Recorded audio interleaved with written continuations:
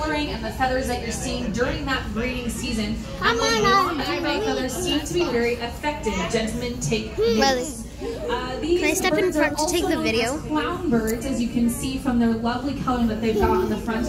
And a group of puffins is also known as a circus. Now, move your hands, Riley. Move your hands. Catch multiple fish at a time. So if you're looking at what we're doing right now, this is called a broadcast feeding. So that's basically when we're throwing handfuls of food into this exhibit, and whoever is hungry is more than welcome to come up and take a bite. But you might notice some of the birds catching more than one fish at a time. In fact, if you take a look at the placards above your heads, you'll notice that they can hold so many fish that it looks like a little bit like a fishy mustache. Now they're able to hold up to 10 to 12 fish at a time in their mouths, depending on the size of the fish.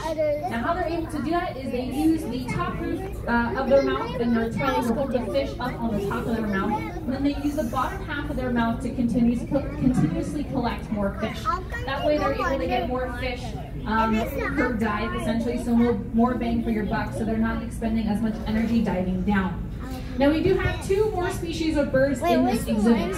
Over on the, I can't see, right in the middle, those black and white birds, the birds with the black bodies and the white stomachs, look a little bit like penguins. Those are our common murres. Our common murres are the diving champions of this exhibit. They are able to go down to depths of about 500 feet.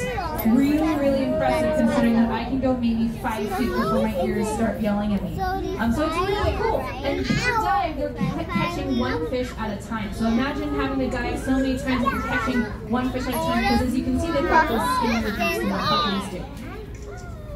Now, last but not least, our last species of bird in this exhibit is going to be our pigeon guillemot. I just saw one swim by right in the middle. Those are the smaller black and white birds, all black bodies with the white spots on the back, with the bright orange feet. Now, pigeon guillemots are near and dear to my heart because we're actually seeing them off of our back deck right now. So right now is the breeding season for these guillemots, and they actually like to breed up underneath the back deck of our aquarium. So you can actually hear them before you see them. They have a really high-pitched whistling sound that you will hear before you see these cute little divers off of our back deck. Now, like I mentioned before, these are seabirds. They will be spending a majority of their time out at sea. They will